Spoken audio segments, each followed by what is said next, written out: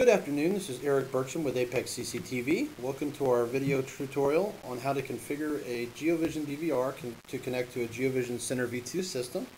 In this case, we've already configured our host list in the Center V2 system to accept the incoming connection that we want.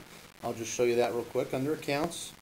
On the left side, we're going to have a group called Demonstration DVRs, and if I open this up and right-click this guy and do Edit, we'll see that our login ID is GeoDemo. Of course, I won't share the password with you. And so that's all we actually need to allow the incoming connection. So we'll close this address book, minimize the Center V2 software. I'm going to use the Control Center software that Geovision provides for simplicity's sake, but you can also do this from the desktop of your DVR. In this case, I'm going to right-click and select Remote DVR, which will bring up the DVR software interface as though I were sitting at the same console. And this is actually real simple. I scroll down here to the bottom right and click on the networking icon, which looks like three computers stuck together here. And click this and click on Connect to Center V2. I've got some bogus settings in here as a placeholder. I'm going to go ahead and add the correct settings. So we'll click Add Center V2. The IP address is 192.168.1.55, which you can find in the Windows Network settings of the Center V2 station. And of course, the user ID is GeoDemo, and the password I'll enter in here. We're going to tell this to save the password.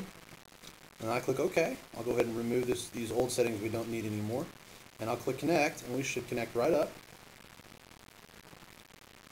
Now I can minimize this interface just to show you that in Center V2 we do have cameras coming up and running. So we are connected to Center V2 from the DVR. I'd also like to show you one other thing that's important. If you're going to run a Center V2, odds are good that you want your DVR to connect to it automatically. In order to make that happen, whenever the DVR starts, you need to click on the Configure button and then click on General Settings and then System Configure.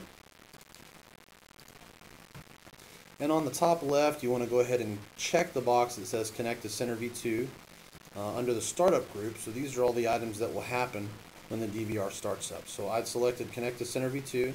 I'll click OK. And now even if I were to go reboot that DVR manually, I would still have it connected to Center V2 as soon as it comes online. Thank you very much for watching our training video, and thank you for using ApexCCTV.